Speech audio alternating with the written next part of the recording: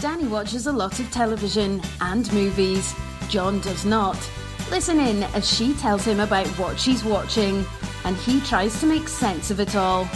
Welcome to Watching My Stories with Danny and John. Hello, everyone. Hi, everybody. How are you? I'm fine. You're fine? I'm not. Yeah, we'll see how this goes. I'm not sure about you. Okay. But, Not in the best mood. Have a bit of a headache. So yeah. let's have some fun, We people. were just debating whether to do this, and we finally said, yep, click, go. Yeah. Get it over So we make no promises on this one. with. I'm Danny. And I'm John. And this is still Watching My Stories. We're working on changing the title, actually, everyone. Yeah, we think it's going to change. Yeah. But anyway, okay. So I have a couple movies. I have a few TV shows. And then we're doing something a little different with the Actors Corner. And I actually think we're both doing different things because I was confused on what we were supposed to be doing. I threw out an idea this morning, and she said, yeah, that sounds good. Well, and then we tore off in different directions and did something completely different. So everyone knows the last few weeks what we've basically been doing is blind going through the movie channels and just landing on something and then picking someone from that cast, and that's who we do. Today we land on Too Fast, Too Furious. And he hasn't, I mean, have you seen more than the first one? No. Yeah. So I was like, I know you, and the people in it, I know you haven't seen them in anything more. So I was like, well, let's just do it again. And you had this idea of, what I thought I heard was, let's take the cast and we'll just talk about the cast and our favorite movies that they've ever been in. That's what I thought you had said. But you ended up doing something different. So we're going to kind of have a different thing here, but it should still be fun. Yeah, I think we're going to be okay. Yeah. We might have done it slightly differently, but I don't think it's going to be, there's no wrong answer. Yeah. I mean, stay tuned for Paul Walker admiration. That's all I'm going to say. Wow. Yeah, that was predictable. But okay. So we're going to jump in. Mm-hmm. Happy November. Just wanted to say that. Well, thank you. Today's my dad's birthday. Happy birthday, Dad. Dad. Oh, no. It's your dad's birthday. It's my dad's birthday. Yeah. Okay. That sounded funny. Why? It sounded like you said my ass birthday. That's what I heard. Okay. That's why I did the double take and the cough, because I was like, okay, caught slightly off guard. It's my dad's birthday. Yes, it is. And okay. We talked to him and wished him a happy birthday. Happy birthday, Randy. Yes, happy birthday. Okay, first movie I saw yesterday was Last Christmas. Mm-hmm. This is the movie that I'm sure everyone has seen the million commercials to, starring Emilia Clarke from Game of Thrones and Henry Golding from Crazy Rich Asians. Yeah. Written by Emma Thompson, who's also in it, and based off of the George Michael song Last Christmas.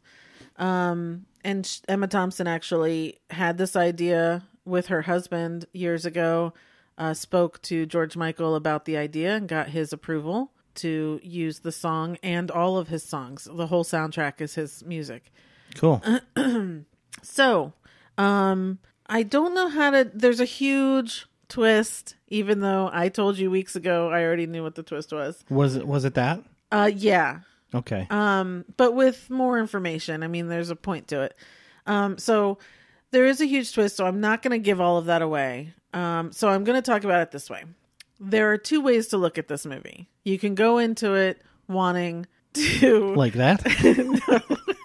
Sorry, no faces. This is not visual. This is not a visual medium. Oh, damn it. We're not doing can't video. See you. I'm They'll making see faces you. that are like, I look at it this way. Sound effects for podcast. Yes. So you can go into it expecting a movie that can be picked apart and, all of that. I can pick this movie apart and say, hey, it really was kind of pointless. It rushes to its ending. It didn't give me enough of XYZ. I can say all of that about this movie. But I'm choosing to look at it on the other side of it's a Christmas movie. Yep. It is a love story. Okay. In a different way. Maybe not romantic love, but a love story. And a feel-good movie. Especially a Christmas feel-good movie. That's what I'm choosing to take away from it. I was sitting there. I was finding myself picking it apart. And I thought, I don't want to do this to this movie. And so I think I'm just going to give you that biased process of I'm just choosing to love it. Okay.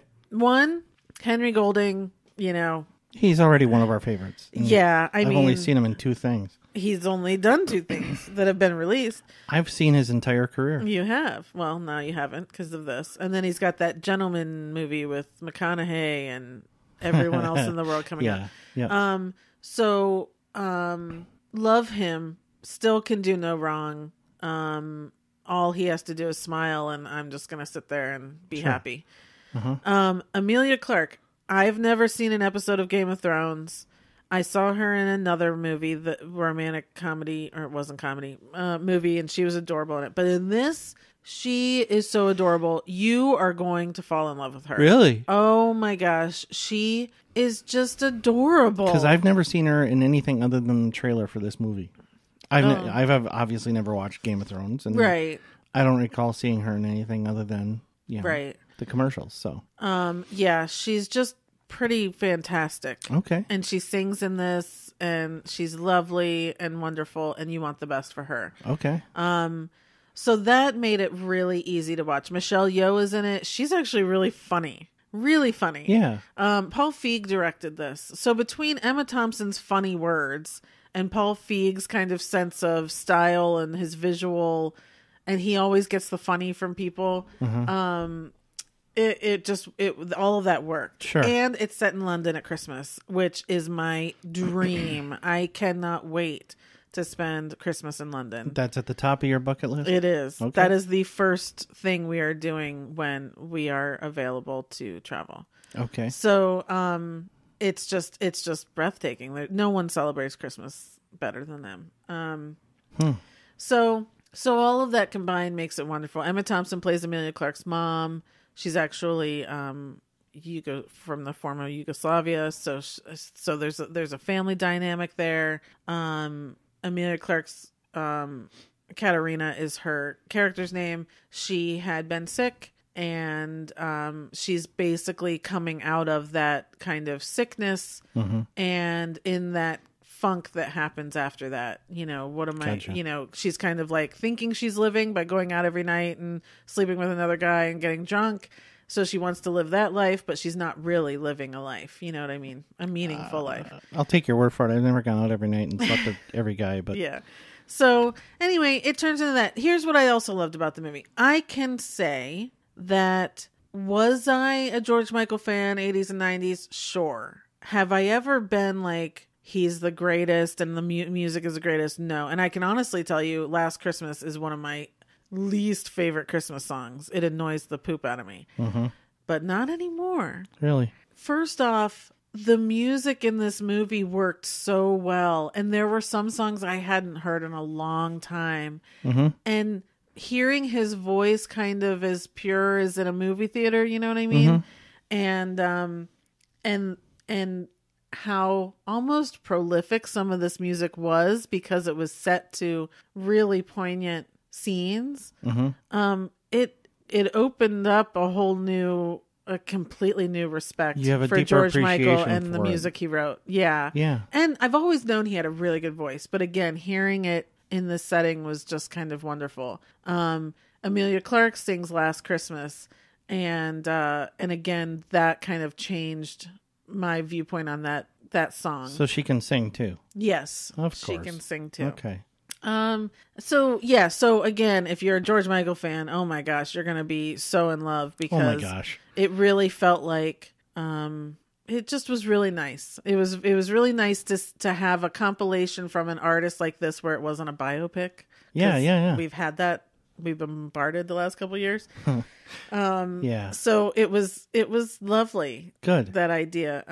So yeah, I can say some negative stuff about it. Like I said, it rushed to the ending. It felt like there wasn't enough development of certain characters that I wanted more of. But I'm going to look past it and I'm just going to enjoy it. And this will become a Christmas staple for me to watch. Okay. This is going to be something that I'm going to watch all year long because of Henry Golding. So There's no question about that. But will everyone really come out loving it? Oh, well, actually, I'll tell you. I was going down the escalator after getting out of the movie theater, And it was that awkward. I was like walking side by side with another woman. And so it was like, we got to the escalator and I was like, you go, no, you go, you know. So she got on the escalator before me and she was putting on her sunglasses and so was I. And she's like, oh my gosh, she goes, that was so good. And I said, yeah, it was. And she goes, I cried like 5 or 6 times. I was not expecting to cry. And I said, I know. She goes, yeah, I had to put my glasses on. She goes, oh, but she goes, I really didn't think I was going to like it as much as I did. It was better than I ever thought. And I said, good, I'm glad. And I said, I love him. And she goes, yeah. She goes, and she was so good. She was, you know, she was really good, you know. And so it was like, immediately after, I think there are some people who are really going to love it who aren't going to pick it apart like I would, obviously. But I think there could be some rom-com people because they've been kind of touting it as this Christmas rom-com. It's not that. Not in my opinion. So I think some people could come out of it going, that's not what I was sold. Okay. So we'll see. Okay. So question. Michelle Yeoh, does she play Henry Golding's mother? No. Oh, okay. She is Amelia Clark's employer. She owns a Christmas store that's open all year long. Okay. But she's funny. Really funny. I'm sure. Yeah. I'm sure. I was just thinking that they never have any scenes together, actually. Her and Henry? Yeah. Oh, that's too bad. I was just thinking because of Crazy Rich Asians. It would have been too much if they had. You know, it'd be kind of like, okay, is she going to play your mother in every movie? Right. You know, that's too much. Right. But good. I'm glad she got her own chance and actually, to shine. There's a lot of cameos of English people. A lot of little small, you know, if you watch a lot of English shows, or you know, like Mel is in it from Bake Off. Oh, okay. So every time there's a scene where someone you can tell is just in it for that scene, pay attention to them. They're someone. People might not recognize them here. Right. But it was really cool to see that Paul Feig kind of went through England and took their funny people and stuck them in these little cameos. It was really fun to see. Cool. So, yeah. And there's a whole thing with the homeless shelter, which is really lovely. I meant to look up, actually, if all of those people were actors or what. But, you know, George Michael did a lot of work with the homeless. So that, I think, was a huge nod to him. And, it was lovely. Good. It was lovely. Good. Yeah. I'm glad you liked it. Yeah. We had our doubts when you were going to it, but I mean, you thought you'd like it, but you weren't sure. Yeah. Yeah. You never know. So I'm proud of you for not picking it apart. I'm just, because I just love everyone in it. And like I said, you heard my negatives. That could stop you from going to see it, but I think you'll really enjoy it. And I think most people will appreciate it, you know, so. Okay. All right. Next movie I'm going to talk about is one from Netflix called American Son. I'm going to try not to get into a huge conversation about this. This was a play on Broadway last year or earlier this year, I forget. Written by Christopher Demos Brown. And on Broadway and in the movie, it stars Kerry Washington, Stephen Pascal, and Jeremy Jordan. So they took this show and turned it into a film, which I'm so glad they did because I was so upset I couldn't see it last year on Broadway. So here's what I'm going to say about American Son. Just stop listening right now and go to Netflix and watch it. Okay. And everyone... And I would say everyone with teenagers and let's see who else. So the premise is Kerry Washington is in a police station in the middle of the night, looking for her son. Her son did not come home the night before. And Jeremy Jordan is the police officer that is, you know, one of the few people on duty in the middle of the night. So she's appealing to him to help find her son. And Stephen Pascal is her husband, who they are currently at that moment separated. And he shows up, obviously, to help and try and find his son, their son. So it is, that's the premise. It all takes place in this waiting room in the police station. They walk through, all kinds of topics, but everything is racial as far as, you know, she is a black woman speaking to a white police officer about what he presumes at first to be a black son named Jamal. When Stephen Pascal walks in, he mistakes him for another police officer, but he is the father of Jamal. So then it starts to complicate things. But here's the thing. It's so amazingly written to the human black experience in this country. And I know that sounds really weird for me to say that as a white chick, but I know that because many black people in entertainment got behind this play and they put money into it to get it made. And it's written by a white man, which is very remarkable. Mm-hmm. So I'm not just saying that as my opinion. I'm actually saying that based off of listening to other African-American or black people who have seen this show. And it's so Kerry Washington has many, many amazing moments speaking to understanding how she has to live in this country, how her son has to live. And look, there's so much about class, because they raised him with this white father who was an FBI agent, raised him in a private school where there weren't other black children. And now he was kind of at 18 was kind of trying to discover his black side, mm-hmm. for lack of a better term, and was experiencing things differently in the world as he was finding himself. And so all of this leads to how she's freaking out because he hasn't come home. And mm-hmm. the cop can only say there was an incident with the car. And that's all they're telling her. And so for a woman knowing that there's this black child out there, any incident that involves the police could be anything. And there's a lot to talk about. There's a lot that comes from it, not just from their side, but there is another black cop that comes in and he has a really amazing conversation with her.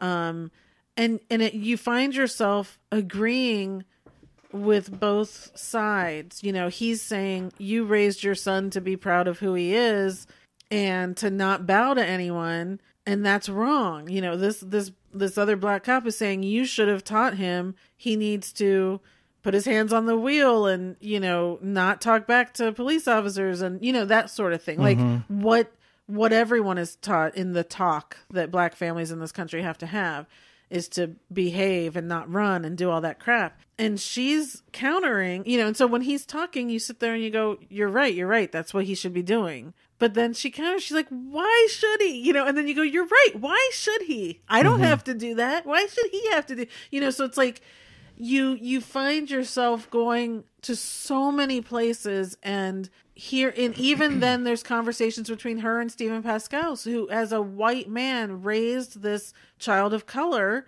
He's seen to the world as a person of color. So, but he doesn't even understand the plight of that. And so he never raised him anything other than what he wanted out of his child, you know? And so just, I mean, the layers and layers and layers of conversation and where you go within yourself as you're listening to this. Mm-hmm. And I will tell you, I think I sobbed by the end. After it had ended, I don't even know how long. I couldn't stop myself. Mm-hmm. So it will, I'm going to cry now just thinking of it. It will get you. But it is worth the journey because it is something that will create conversations. And I want you to see it. I know you don't like anything that's tense. I don't. And, but it is so important to watch because the conversations that can come from this is so important. And it's really more about us white people having these conversations. They know what's going on. They understand what they have to deal with. We're the ones that have to have the conversations. I think it's well known and it's out in the public. It's the public conversation of the situation is not going to get better unless white people, you know, start helping. Right, exactly. Right? And you know, you talking about it the other day had already pretty much convinced me to see it. Yeah. Even if we have to watch like a half hour at a time, again, I think it's only 90 minutes. Yeah, but I have to say I'm not exactly looking forward to it, but I think I kind of... It's so intelligent. I feel like I need to. Yes, and then that's what I'm saying is everyone needs to. This isn't something this should be shown in every high school. It really should, because it brings up so many different sides of things. You know, like it comes out that the kid had put a bumper sticker on his car that said "shoot cops" in big letters, and then underneath in small letters said "with your camera phone when you see blah blah blah," you know. So that becomes a thing. Well, now he deserved to get pulled over because he had this on it. And, you know, it's like, no, he doesn't. And she brings up, I was in Atlanta. I saw a person with a bumper sticker on their car that said, "Don't blame me. I voted for Jefferson Davis." And she said, how come that person doesn't get pulled over? You know, in Atlanta, where it is primarily black people, how is that person allowed to have that? But no one thinks about that other side. And he even said, Stephen Pascal even says something like, well, that's just a racist idiot, blah, blah, blah, blah, blah. And it's like, yeah, why do we allow one side of things and not the other? And again, it's because of who's doing it, right? I mean, it is white people who get away with being racist when people who are standing up for themselves can't. You know, it's so... I could go on and on. I mean, I honestly could have a whole hour on this alone, but it's pointless until you've seen it. It's pointless until more and more people have seen it. So please, the act, Kerry Washington, oh my God, if she does not get nominated for a million things for this, she is perfect in this. I mean, and Jeremy Jordan, who you and I love more than anything. It's so hard because he's almost, I don't want to say every person. He's definitely not. He's more on the racist side, but he's representing police in a way that, at least for me, I feel police have that attitude that you see portrayed all the time. I think in real life, in the news, I meant. Sure, yeah. So, anyway, it's really, everyone should see it. It's compelling. It's entertaining in a really horrible way that word means, but it is. You can't stop. And then have tissues. Okay. For sure. But fair enough. You know, please, everyone go see it and talk and have lots and lots of conversations. Tell people at work to see it. All of that. Yeah. Okay. It's on Netflix. American Son. Okay.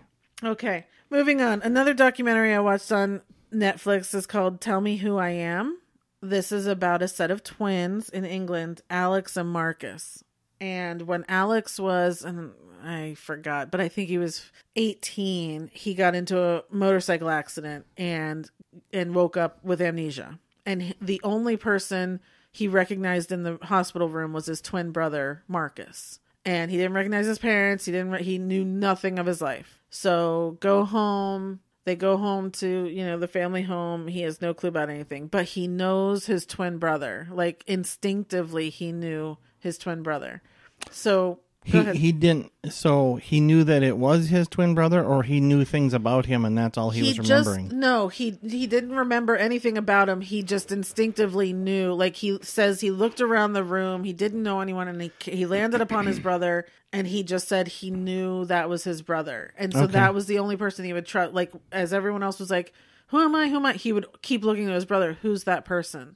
Like he trusted his brother and just knew instinctively. So they go home, and his parents were not great parents and weren't really like buying into the Alzheimer's or amnesia thing. And just, so his brother Marcus was all he had to kind of fill in blanks. So Marcus started telling him about their lives. And, Alex would say, "Did we go on vacation?" And he would show him a picture of them on a beach and say, "Yeah, we would go," all that sort of stuff. He also didn't know food, so Marcus would have to tell him which food he had and all this stuff. They would go to parties with friends, and before they went inside, Marcus would kind of say, "Okay, the person with this is that person, the person with this, your girlfriend is this person," Oh, wow. Like, so they would, and they started just this whole thing where, Marcus was telling Alex everything. So he basically retaught him his life. He's telling him all these stories about their lives.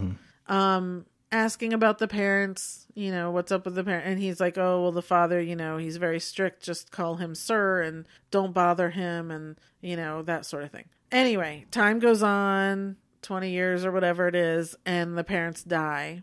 And they're going in to clean out. They have this huge English estate. And they're cleaning all the stuff out. And Alex comes across different things in the house, like a cabinet. There were parts of the house they were not allowed to go to. Mm-hmm.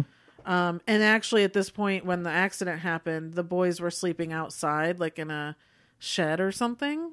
They did not have keys to the house. The mother would not give them keys to the house. But all these things, whatever, right? Okay. So they come across as they're cleaning out the house now, he comes across a whole closet that's full of sex toys. And then Alex keeps going around and Marcus isn't saying much, and Alex keeps finding things that he's questioning, and finally he comes upon a lock within a lock within a lock of a box, and the only thing in it is a picture of the two boys as young children naked with their heads cut off. And Alex brings it to Marcus and he's like, what is this? And Marcus just kind of dismisses him at first and whatever. And then finally Alex puts things together and he comes to Marcus and he's like, did mom molest us? Or was mom doing something wrong with us or whatever? And Marcus just said,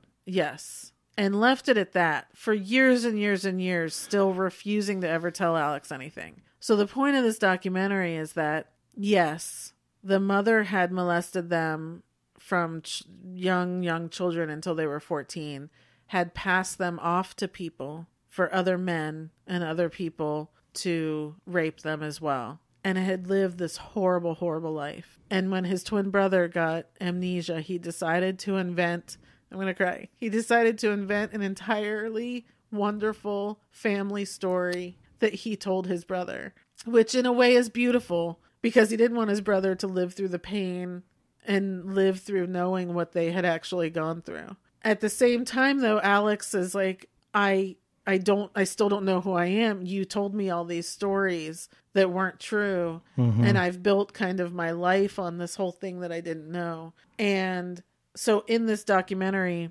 Marcus had been unwilling to still ever tell him anything. And the two came together, and the thing was they lived together. They worked together. They both got married and had kids and had a business together. So they were seeing each other all the time, mm-hmm. But Marcus still would never tell him exactly what was going on. He had only answered yes to that question and had left it at that. And so finally in the movie, Alex broke down and said, I need to know. And Marcus said, I can't tell you face to face. And so he went off and he recorded to the camera that story of how long it had happened, the other men that the mother had given them off to be raped, and all of the stuff that had happened. And so we see Alex watching this video and we see everything, and they come together afterwards, and you can just, Marcus is devastated that the secret has come out and that he's told this to him. And you're kind of left with, did Alex do the right thing or did Marcus do the right thing of making up the story? What would you have done? Does Misery Love Company, would you have made sure that he knew so that you could both commiserate together? Or would you have made, they never went on vacations. They never, when he would be asked questions, he would have to go and find a picture that maybe could look like it was a vacation. Mm-hmm. He literally was making up anything about the family, just so that his brother didn't have to live with that horrible knowledge. I think that's boy. First of all, some of the shit you watch. Second of all, I mean, all the light and happy and entertaining stuff out there, and you just, man, in your murder shows. But I digress. So I would like to think, personally, I think that's the way to go. If the person has no recollection of anything bad that's ever happened to them, don't ruin it. But at 8, imagine the forethought that he had, or the presence he had at 18 to say, I get to make up this whole thing for him and he doesn't have to suffer. Yeah. That's a really amazing mindset to have. When whatever happened to his brother happened and he had a chunk of time to think about it, right? And then he knows that, if he has amnesia or whatever, I would love it if somebody did this for me. So I'm going to do this for Right. him. You know, that's coming from him, right? Yeah. If I had the chance, I'd like to not know any of this stuff. Exactly. So that's what I'm going to do. And Right. I think that's kind of beautiful. I think so too. I wouldn't. Yeah. Why? In my opinion, the truth would have ruined it. And I understand. So if Alex, I think I have these names right. If Alex is so wanting to know the truth that he won't leave it alone, okay, it's on him. Right. If Marcus tells it to him. But to me, if I was in that situation and my brother answered yes to that question, I don't know that I would pursue it. Right. I don't know either. I think the reason, I mean, he gives a lot of reasons. It's a really good documentary to watch, and obviously it dives in a lot deeper, but it makes sense. You know, people are always just looking for answers and who you are, and I don't know that he even felt like he needed to know that because of who he was. I think he felt like he needed to know it because almost the same reason that Marcus made up the stories was that Alex was like, he shouldn't have to have this himself. You know, it happened to both of us. I should take some of that on myself. You know what I mean? But even though he never can because he doesn't actually have the memories. Sure. But logically, you have to think about it. if that's what your goal is, even you taking that on, getting the truth out of Marcus and trying to take it on, isn't going to help Marcus at all. Yeah, now he has somebody to commiserate with who has empathy. I think you can have that empathy, you know, just work at having the empathy without knowing the truth. Just say, Marcus, look, I understand things were terrible for you, and I'm sorry I don't remember it, and all this stuff. Please just let me help you in any way I can without knowing anything, but just, you know, if you ever need to talk or you ever need to whatever, let it come out then or that way. Instead of, I think, you know, everyone handles everything in their own way, and I think this was a really, really interesting because they're like in their 50s now, and I just think it's remarkable to watch, and in a way, it's a very remarkable story because of everyone involved, the way. It's just it's very interesting and totally worth watching. And it's such a sad story. I mean, you know, you see things like this, or you hear about, or you watch them, and you have to think to yourself, how lucky are we? How lucky am I? Sure. Because so many people go through, you know, this isn't probably an isolated event. Right. As weird and odd as it sounds, it's probably happened before, some variation of it. Right. People are kept locked up in cages in their own homes for 10 years. Right. And things like that. And it's like, how can these things go on in the world, and how lucky am I that I've never experienced anything approaching this? Right. You know, right. So, you know, for those of us that have a lot of empathy for the world. And again, I think it is a beautiful thing for a brother to do. Oh, 100%. To shield him from it. It really just, it's really, so it's worth watching. Okay. It's called Tell Me Who I Am on Netflix. And again, it does lead to conversation. This also leads to conversations. What would you do? What would you do if later it came out? You know, like there are things to talk about, and it is just, it is fascinating. Mm-hmm. And I really hope Marcus gets help for it, because he had never told anyone anything. And so you really have to imagine now he will go and it doesn't seem like it's impacted his life, but you never know that until you actually start working through things and you go, oh, that's why I don't do XYZ, you know? How can it not? Right. Of course it has. Yeah. Man. Yeah. So Jesus. Wishing them the best for sure. Okay. Now moving on to TV. First series I'm going to talk about is Jack Ryan. The second season came out on Amazon Prime. 8 episodes, each an hour episode. I did not enjoy the second season as much as the first season. But, you know, John Krasinski is my dream husband. Mm-hmm. I know that, and I'm okay with that. So I will watch anything he's doing. And, you know, it was still, this one was it was set in Venezuela. It was more about the corruption in Venezuela, which was interesting. But it didn't feel as exciting as the first season did. And that's okay. He's still super smart, still good at everything he does. You know, in a way that's probably good, because a lot of these shows, to maintain that level, or they know they have to amp it up if they're trying to get to the same level of excitement, because it's a second season, you know the characters, you know what happens. Right. A lot of times to do that, they have to get crazy, right? Just to get that same level of, you just have to keep upping and upping and upping. Yeah. And it's kind of nice when the show doesn't do that. Right. Even though it may not be as exciting, it still maintains a level of believability, or, not being outlandish or whatever. Like Homeland, I think, is the one that comes to mind, where, the first season I thought was really good, and then it ended. Yeah, they didn't have any ideas after the first season. Well, right. Yeah. It's this one still had a good idea, but to me the way it was presented, like, because there's so many players. And so in the beginning we're seeing all this other people that we haven't been told how they're going to integrate in the story yet. Mm-hmm. And so I find myself going, I need to know why I need to be watching these people, because otherwise you could just be wasting my time, so I find that until we get integrated, and then I go, oh, okay, so now I care about them or whatever. It's for me, that's a little hard for me to follow. Yeah. And sometimes I'm just like, wait, who's that guy mad at? Like, why is he mad at the... So Numi Rapace is in this one. Rapace, whatever her name is, the girl with the dragon tattoo. Uh-huh. So she's in it, and there's a couple other people that were good that came in, and when... I still say Wendell Pierce. You think it's Wendell. We never got confirmation. Of course, he's back in it. I just talked to him. I forgot to ask him. Oh, okay. Ask Damn him. it. So you just don't address him?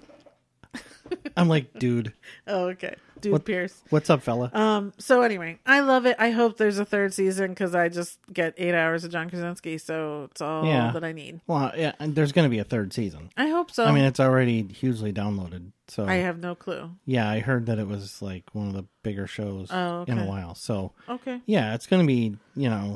I predict there's going to be a third season. Okay, I think it's definitely worth checking out, because again, it is only 8 hours. If you didn't watch the first season, I would definitely start the first season.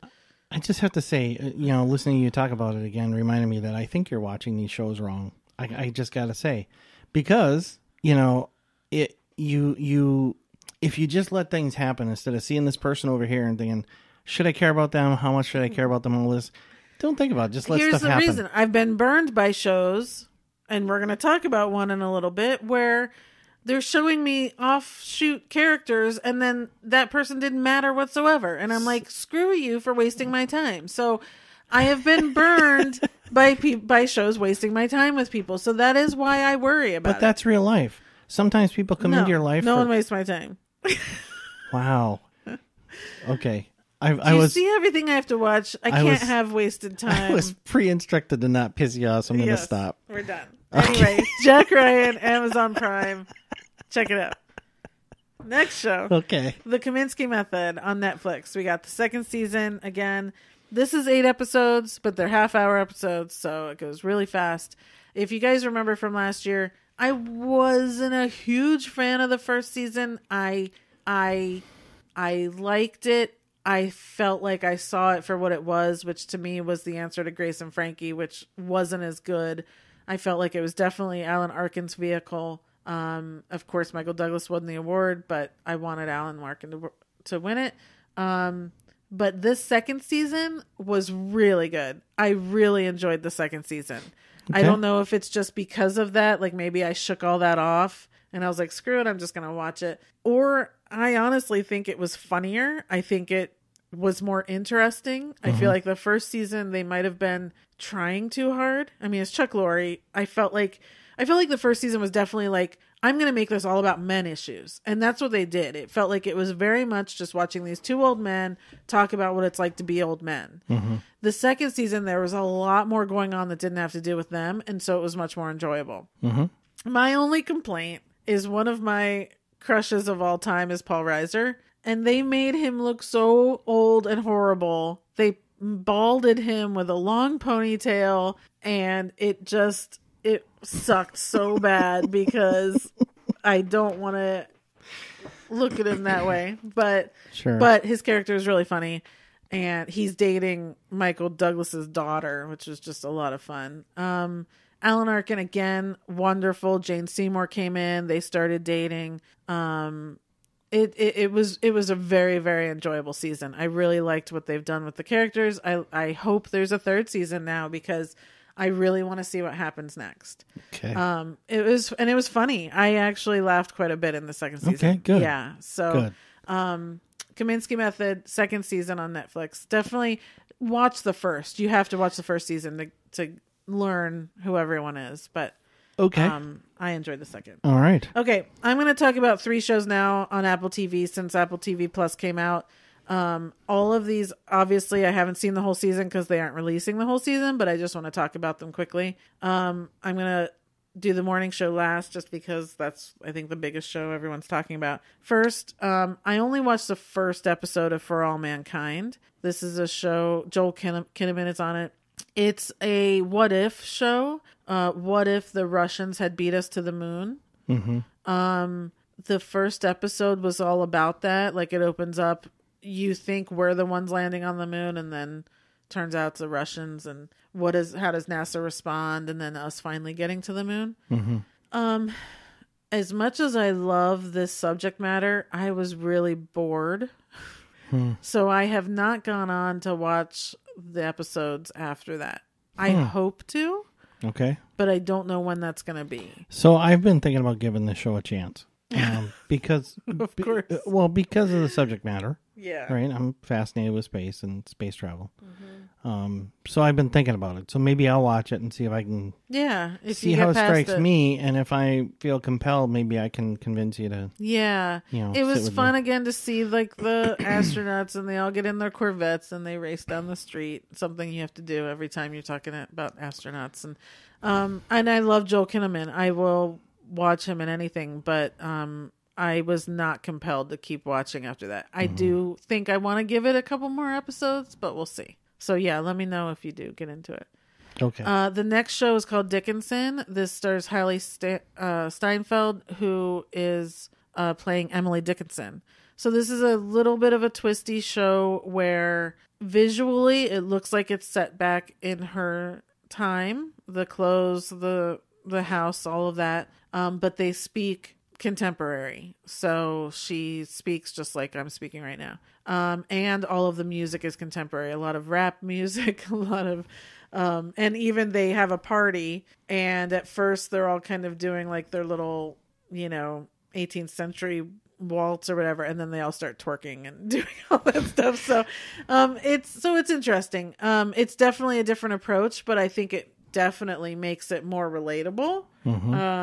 And they're kind of putting the twist on Emily Dickinson that she was in a love affair with her sister-in-law, which of course I had to stop and look up everything I could about Emily Dickinson to see how real they were being. It has been questioned as to whether or not that happened. So Emily Dickinson barely left her house.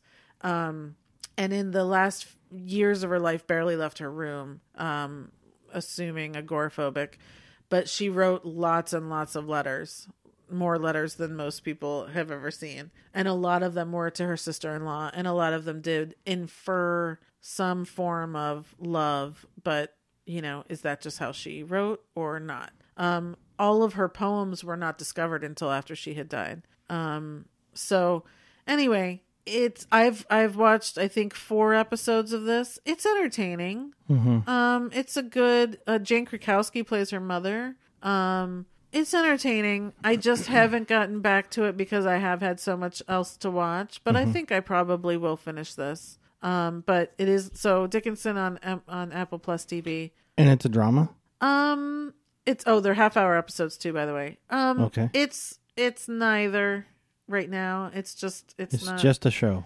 It's it's not a comedy, it's not a drama. It's okay, because you said Jane Krakowski and instantly I think comedy. Oh yeah, no. Okay. I mean, there are funny bits and Okay. Okay, so now the biggest show on Apple Plus TV right now that everyone knows about is The Morning Show with Jennifer Aniston, Reese Witherspoon, Mark Platt, Billy Crudup, who else is on there? Everyone. Like everyone. Mm-hmm. So there have been 4 episodes released so far. They are our episodes. I'm not going to say too much about it right now because I have picked it apart. I have a lot of negative things to say about it, but I want to give it the season to work itself out. Okay. So I'm just going to say that. Now, this 4th episode that came out yesterday was a lot more entertaining than the first 3. Oh, Steve Carell. Duh. Yeah, I was going to say. Yeah, who's not based on Matt Lauer, but it's totally based on Matt Lauer.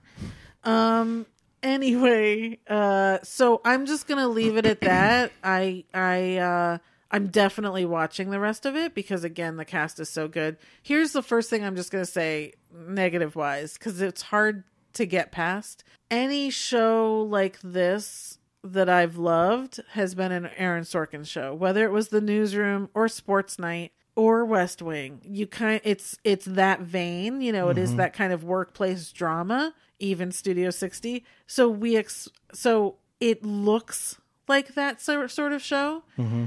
So my brain wants really intelligent characters and really intelligent dialogue, and that's not happening. So that was the first thing. Within the first half hour, I had to sit back and go, what's wrong with this? And I realized that's what the first problem was. So I've been working on getting past expecting that level of writing. Okay. And I know that sounds really bad, but it was an instinctive thing. Well, look, kudos to them for achieving the look of an Aaron Sorkin show. First of all, maybe they had a meeting and said, "Look, let's go for Aaron Sorkin," and they got half of it. Well, right? They again, got the look, but I mean, the 4 shows I named being set in that type of an environment, they're his, and that's what you're used to, you know. So yeah, Studio Dog. Oh, geez, falling apart. Holy smokes! Well, look, I mean, Aaron Sorkin is a once-in-a-generation talent. Yeah. I mean, yeah. So there's no shame in falling short of Aaron Sorkin. You can still do good things. You can still do good things. The problem is I have a lot of other holes that I'm finding and that and a lot of other complaints. I'm gonna hope that sorts itself out. Okay. So I just wanted to put the Sorkin thing out there because if other people are also like off and feeling like what's going on with this, that's what it is from the very beginning. You just need to turn that Sorkin button off and go, nope, just expect less. And then, you know, but I'm right now experiencing quite a bit less.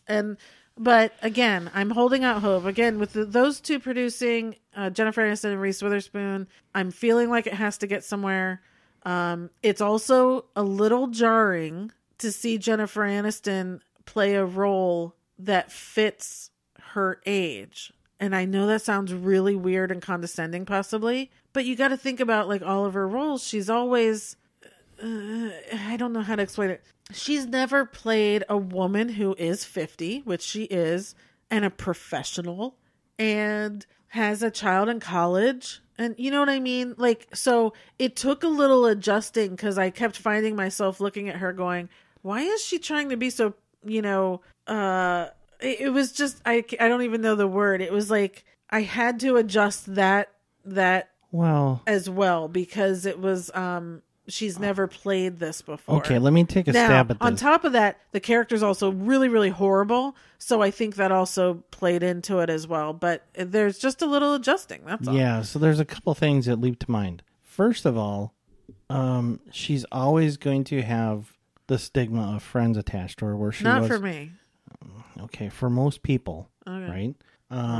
Which was a comedy. Most of the things you've seen her in since Friends have been comedies. Yeah.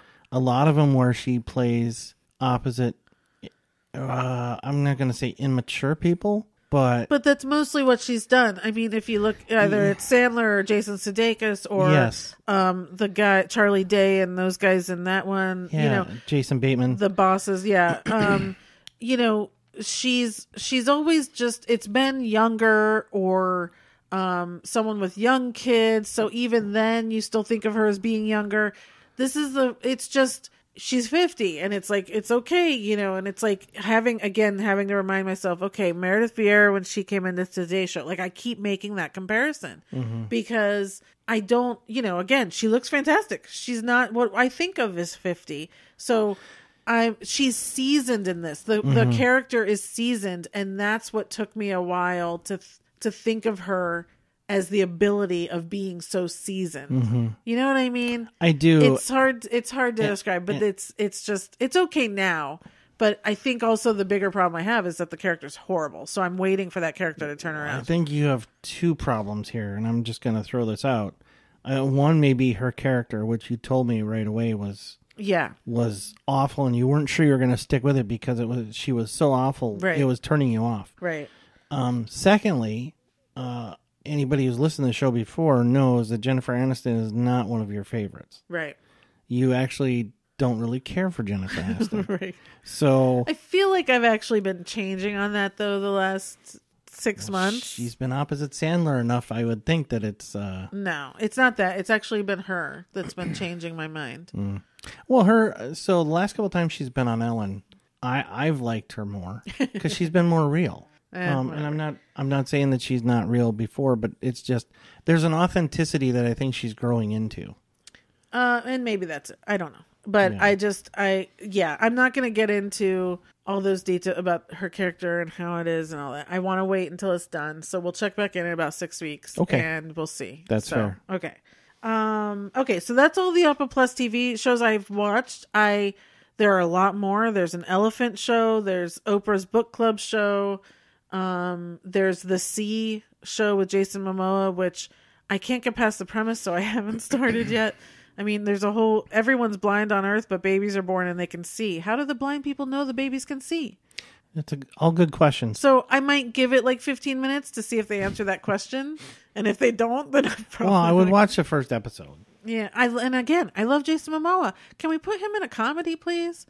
Why does he always have to play wearing a fur jacket? Like, I just don't, you know. Dude would be killer in a comedy. He would be killer. Did you see him host SNL? He's funny. Like, anyway. Okay. Next thing I want to talk about is a comedy special on Netflix by Seth Meyers. Oh, yeah. Yes. Called Lobby Baby. Yeah. So I watched this. It came out on Tuesday. I watched it while I was working, and it was so freaking hysterical that John came home and I said, can we watch this? You got to watch this. I was like, you got to watch it. I said, it's so funny. And so we did. It's only an hour long. If you love Seth Meyers, it's just perfection. If you don't, then you won't like it, obviously. Well, no. I mean, here's the thing. Seth Meyers was, okay, full disclosure. I wasn't a big Seth Meyers fan. I liked him on Weekend Update. Yeah. Right? And it turns out he's so much more than Weekend Update. Yeah, he's got a whole show every well, night. I've never watched a show because, you know, I'm usually asleep for 2 hours by the time it comes on, but, you know, whatever. Yeah. So I was surprised at how much I liked it and how much I like him. I mean, he is fantastic. His delivery is perfect. Fantastic. Yeah. And the thing I still can't get over is how well spoken he is. Oh, yeah. I couldn't. It jumped out at me so much. About 10 minutes in, he did not misspeak once in the whole show. Guy's like a machine. Yeah. I mean, it was just flawless delivery after flawless delivery. Didn't stumble on any words. Didn't misspeak. Didn't go or. Right. It was really striking, at least to me. And maybe I'm just paying attention to the wrong things. But unlike the whole hour you've listened to for us. Oh yeah. So we apologize up front for that. So you know, if you're still here, that's on you. It's on you. You're obviously used to it. So yeah. But yeah, I liked it a lot. It was really good. It's super funny. So he talks about, it's mainly about him and his wife. Mm-hmm. He tells the two horror stories of the births of their children, which everyone knows that their second baby was born in a lobby. Because I didn't know that. You didn't? No. When it happened, it was a huge deal. And of course he went and he talked about it on his monologue and all that. You didn't? No, I had no clue, which is why towards the end of the show I went, Lobby Baby. Okay. Why? Because when you said, okay, there's a special lobby baby, and I'm like, what is that? Okay. No. Okay. So yeah, he talks about all of that, but it's so much about him and his wife, which is hysterical, to where he even does part of the stand-up as his wife, which is hysterical. It's just, it's funny. Like everything, I'm sure if you wrote it down and read it, it's funny. But it is him. Oh, yeah. It's so much him. Yeah. That just, I mean, again, and I don't think there's anyone who can't relate to what he's talking about. Because again, the context of husband and wife or partners, and two different personalities having to live together, it's just funny. And so anyone can watch this you don't have to be appreciate married. it. You don't have to be in a romantic relationship. If you have a relationship with anybody else in any kind of context, Right. you're going to enjoy it because Right. it could be that. Right. It could Yeah. be. It could be even just your sibling that you have to, Right. grow up with or whatever. Right. You deal with that. Coworker, whatever. It's just... It's yeah. hysterical. Yeah. So that's it's called Lobby Baby. Can you love a lobby baby as much as a hospital baby? It turns out you can. Yeah. Takes a while. Spoiler alert, you can. So Lobby Baby, it's on Netflix, Seth Yeah. Meyers. Yep. I've got 2 more things to talk about, people, Holy so smokes. stick around. Is it still Saturday? Anyway, the next show is The Affair on Showtime. It has ended its run. The series finale was last week. Here's the thing. Going into this last season, I didn't think I was going to watch it because the only real reason I had started watching the show when it started was because of Pacey, a.k.a. Joshua Jackson, and Ruth Wilson, a.k.a. Alice from Luther. Anyway, why are you laughing so hard? AKA Billy. Sorry. So you blew on something in my mic. Oh gosh. Okay, we're back. So anyway, so last year they killed off Allison, Ruth Wilson's character, and Joshua Jackson left at the end of the season, and he said he was not going to be on the season. So I was like, ugh, I don't like the other 2 characters, Noah and Helen. They annoy me. They're depressing and all that. And so I didn't think I was going to watch the season. And I came in, and there were times I fast forwarded through the show. And here's why.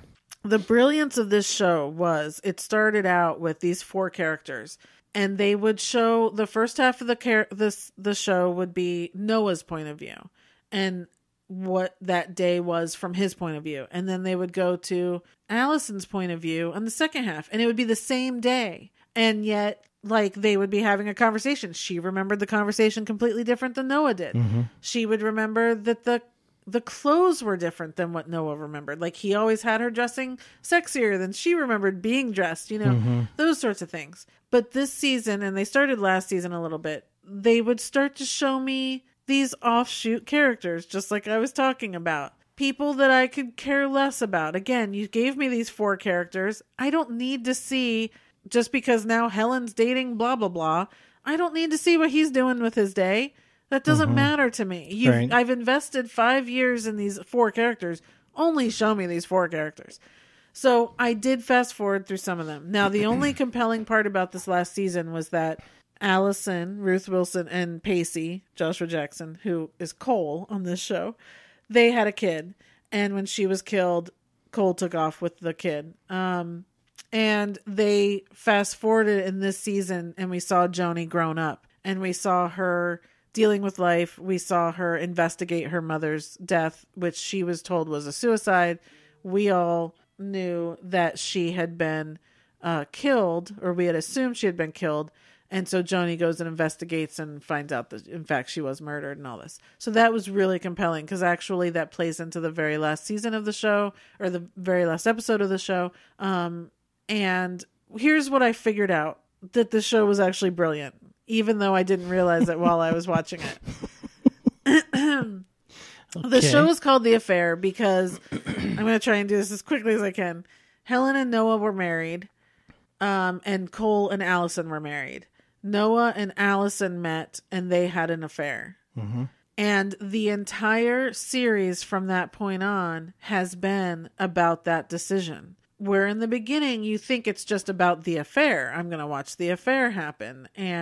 But it's like they went and they had an affair, then they got married, they had a kid that really wasn't theirs, and blah, blah, blah. How was Helen dealing with it? How was Cole dealing with it? They got married, they did all this. Like, we're watching all this stuff happen. But what I've really realized is that they've actually been showing us this ripple effect of what one decision makes. How everyone's life has completely unfolded, or the changes that they had to make to their lives because one person made a decision. And that's not just those 4 people. It was their children. It was, people they worked with. It was the people then the other spouses married. How everyone's worlds changed because of the one decision, which is something we all deal with every day. We all are making decisions that might be impacting other people. This is the first show that's really kind of blown that up in such a way, like this, and this season especially, because of course they were trying to wrap it up between Noah and Helen. So we've really looked into what these last years have been for all their kids, for them, what happened with his career, what happened with her career, all sorts of different things. And again, then going 30 years into the future and seeing Joni and how it affected her life because of Allison getting killed and all this stuff. So it's really been kind of brilliant. And and I'm a little sad I didn't figure that out at the beginning of the season, because I think I would have enjoyed it a little bit more. But it really took me to the last 3 episodes. I was like, oh my God, they're doing it. Like, and they're really doing it well. Now, I haven't liked all the characters. Like I said, I still, didn't really like it, but they did bring it full circle.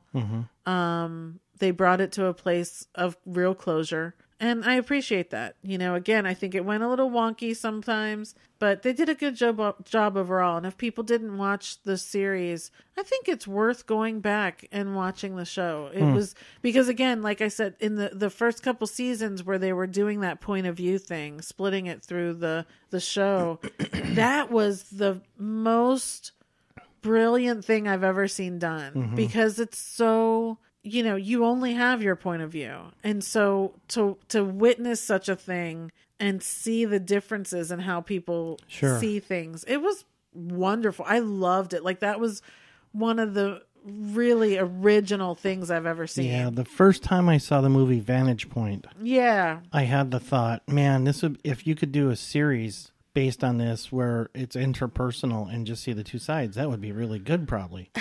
And I forgot all about it, but then you talking about this just refreshed my memory that, I'm not surprised, because it hasn't really been done in a series before. Right. And they did it really well. Yeah. And then eventually, because the characters weren't interacting with each other as much, we'd still get half the episode for one character, half the episode for another. But if they didn't interact, it wasn't really matching up. Well, but that's okay. And I can imagine it makes you appreciate the actors more, because if it's done really well, they're having to do it twice. They're doing it how they do it, and then doing it how somebody else sees them doing it, which is going to be different. Exactly, because like just Ruth Wilson, if Noah's looking at her, like when they're starting their affair, like I said, her outfit would be sexier, her hair might be sexier, and the way he's seeing her and she's delivering things is flirty or whatever. But when we see her remembering it, she's like in jeans and a shirt, and she's not saying anything to lead him on, and you know what I mean. So it's like, she's having to act both sides of that. They're all having to do that. It definitely is worthwhile. Was Noah Dominic West? Yes. Okay. Yeah, and Helen is Maura Tierney. Yeah. Okay. Yeah, great cast. Yeah, wonderful cast. Sure. Yeah. Okay, so that's The Affair on Showtime. It's out there. You can watch it. Go back and watch it if you missed it. Well, okay, that was quick. Yeah. And the last thing I want to talk about is the latest season of The Great British Bake Off. Oh, yeah. Just because we love the show. We've talked about it many times, and the last season did just end. Yep. And David won. Oh, spoiler. Oh, well. So that this is now on Netflix. This season, they gave it to us. It was airing every Tuesday, I believe, in the UK, and it would come to Netflix every Friday. And so we were able to see it just a few days after it actually aired. Yeah, no, Why were you laughing? Oh no, I was thinking because 2 seasons in a row, the winner was inadvertently announced by somebody. It's not by somebody. It's on their Instagram. Well, okay. Yeah, it's on the show's Instagram, and I follow them, and so I see who wins before. But even if you didn't, there were a headline because somebody picked up that somebody let it slip. Like I think one year, didn't Prue inadvertently say it somewhere. Yeah, so not just on their Instagram, but it got picked up elsewhere. Okay. That got announced, and by the time it got to the U.S., we all knew who won. Okay. And then the holiday specials came on to Netflix yesterday. So we've watched one, and the second one we're going to watch today with Jeffrey. Yes. So I just wanted to talk about it because it is our favorite. And, it's such a good show. It's such a good show. And this was a great cast of people. We really liked most of them. Yeah, it didn't... but that happens every year. We always love everyone. Usually by the time it gets to 3 or 4 or 5 people left, there's definitely 1 or 2 that you're usually like, I don't like that person. Hopefully this is their week. For me, there pretty much starting out, there wasn't anybody I really wanted gone. Right. And I think the person that would have fallen into that category was gone pretty much right away. Yeah. So the last 6 or 7 shows, I was like just enjoying it for all the people. Yeah, for sure. It's still the best show out there. I mean, it really is. It's the best competition show because I still watch the repeats on PBS. I still will put it on Netflix, the old seasons when I have nothing else to watch. It's just one of those enjoyable things that I can watch, and it's a happy watch. I don't have to worry that it's gonna get sad or anything. And I love it. Yep. Aside from the ice cream incident, it's been a really non-tension filled show. Well, even that, it didn't even. So what he's talking about is it was I don't even know if that was like 7 or 8 seasons ago.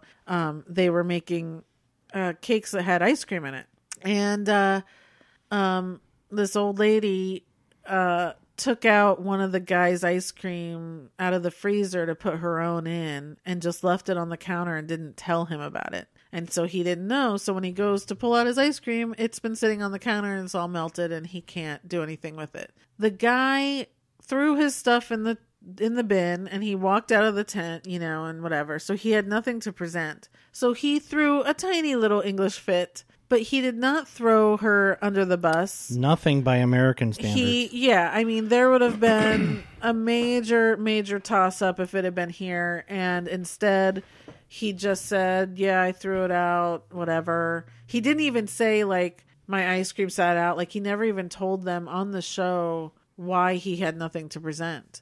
It was such a different thing. Now, I will say that old lady never came back to the show. They said that she got sick the following week, and they said so she wasn't going to be there that week, and then they never addressed her again and she never came back. So I definitely think they got rid of her on purpose, but they didn't address it. Here they would have shamed the person to death. They did it very quietly. And she was not missed. No, because I thought that was a pretty crappy thing to do. It was horrible.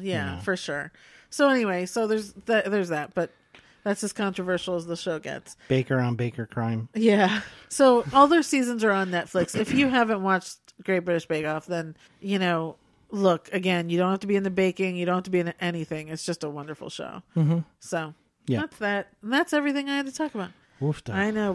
This is going to be the longest show we've ever had. Sorry, everybody. I don't know where we went off the rails. Because the payoff, I don't know. Okay. So we're taking... I don't know what's going to happen now. I'm taking the cast of Fast and the Furious, and I'm talking about my favorite things that they've ever done. You only have 3 things to talk about. Is that correct? No, I've got a whole list of things, and they're all different. You're just confusing the poop out of me. I understand that, but I don't think that's my problem. I think this was your idea, so it was my idea, and I think the way I laid it out, it was fairly self-explanatory. You just, I think, took it a different way and went a different way. So go ahead and do what you're doing. Okay, so the cast of the Fast and Furious. My 3, I got it down to 3. The movies or series that I love. Okay. Pleasantville. Yes. with Paul Walker, Yes. right? Lost, the series with Michelle Rodriguez, and Moana with Dwayne Johnson. Okay. Of all the things anybody in the cast has ever done, those are my 3 favorite things. Okay. Did you actually watch Lost? I did. don't remember you watching. I did. Okay. That's not at all what I did. If I had to pick my top... You can just relay what you did. So I went through each person, the core people, and I listed off my favorites of each of them. That's fine. So for Vin Diesel, I just love the Fast and Furious movies, and Dom is an iconic character, and but I also love him in Boiler Room, which is one of my favorite movies. Okay. Paul Walker, it's basically everything. Pleasantville, She's All That, Broke Down Palace, The Skulls, Joyride, Noelle, Into the Blue. Joyride is probably my favorite of his, other than the Fast and the Furious movies. Okay. Joyride's just, I love it. All right. The Rock, I put Moana, Jumanji, and Hobbs and Shaw. Mm-hmm. Michelle, I put Lost and Blue Crush, which Blue Crush was the first time I ever saw her, and it's a great movie. Sure. Jordana Brewster, I'm not a fan of hers. I don't even really like her in the Fast and Furious movies, but she was in the remake of Dallas. So I put that on there. Tyrese, Transformers, the original, the first movie. You know, he's in there with, what's his face? He's in the army side of things. Josh Duhamel. Yeah. Yep. Han, I didn't have anything else that Han had done. That's his name is Sung Kang, and he plays Han in Fast and Furious. So I'm just going to stick with Fast and Furious for him. Ludacris, I put Fred Claus, because that DJ scene when Ludacris is the little DJ elf, that's my favorite scene of the movie. So, you know. And Jason Statham, I put Spy, Transporter, and Hobbs and Shaw.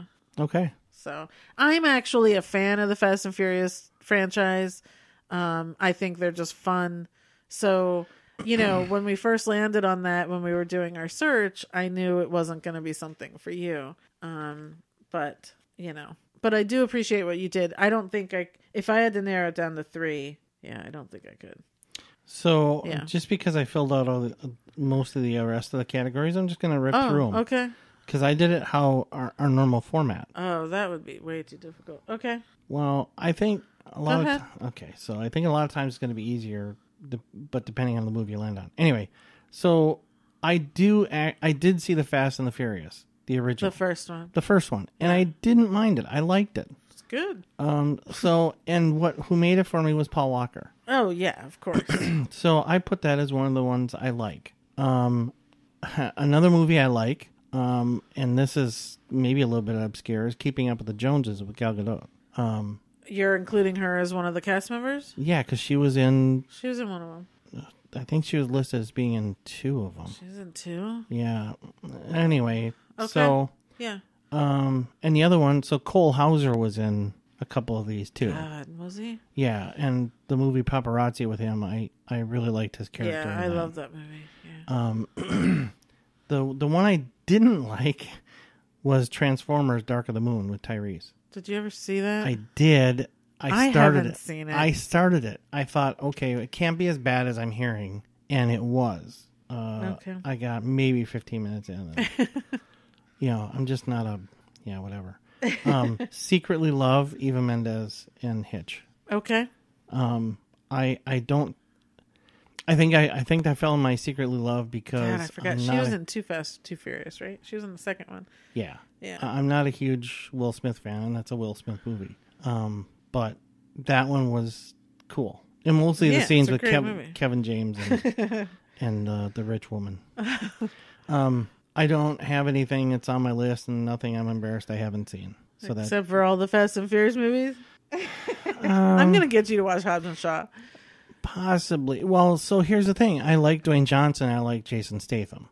So that one has a chance. It's just that's what the 8th one, because I think they're coming out with 9. Technically. It's a Fast and Furious Presents. It's not technically one of the Fast and Furious. Okay, so they didn't have to get so it's not like 8th in a franchise where they're now so crazy I think completely outlandish. It's the ninth one comes out next year, and that's gonna. Charlize Theron is coming back. She was in the last one, and Helen Mirren's gonna be in it. and everyone else except for Paul. It is harder to watch without him. The last one, it's entertaining. It's still just as crazy and wonderful and entertaining, but it is harder to watch without him. So I think there's a slated for a 10th as well. I just don't know. I mean, they make so much money. Why wouldn't you? That's the whole thing. Is you can't just stop. It makes so much money. Well, you can. No, if you're Universal, you go. We're gonna keep making money. Okay, so I understand that as a business case, but then don't expect me to love these movies because you're just making them for the haul, which is fine. But they're still entertaining. Again, people would not go watch them if they still weren't as good. Yes, peace. I get that, and I learned long ago that not everything I don't like, other people don't like. They love it. Which is fine. They don't get nominated for anything. No one's expecting anything out of them except for a rip-roaring good time. Yeah. Put that on the poster. That may be the title of this episode. That might be the title of the 10th one. Fast and the Furious 10, a rip-roaring good time. Just a rip-roaring good time. Yep. All right. Okay, we went way over today. So sorry if you're still with us. Thank you. And yeah, Disney Plus comes out on Tuesday, so I won't be seeing Sun for a while. Yeah. Not that I ever see Sun, but there's going to be tons and tons and tons and tons to talk about. So be ready for that. Okay. All right. Thanks, you guys. Until then, I'll be watching my stories. Thanks, everybody. Okay, bye.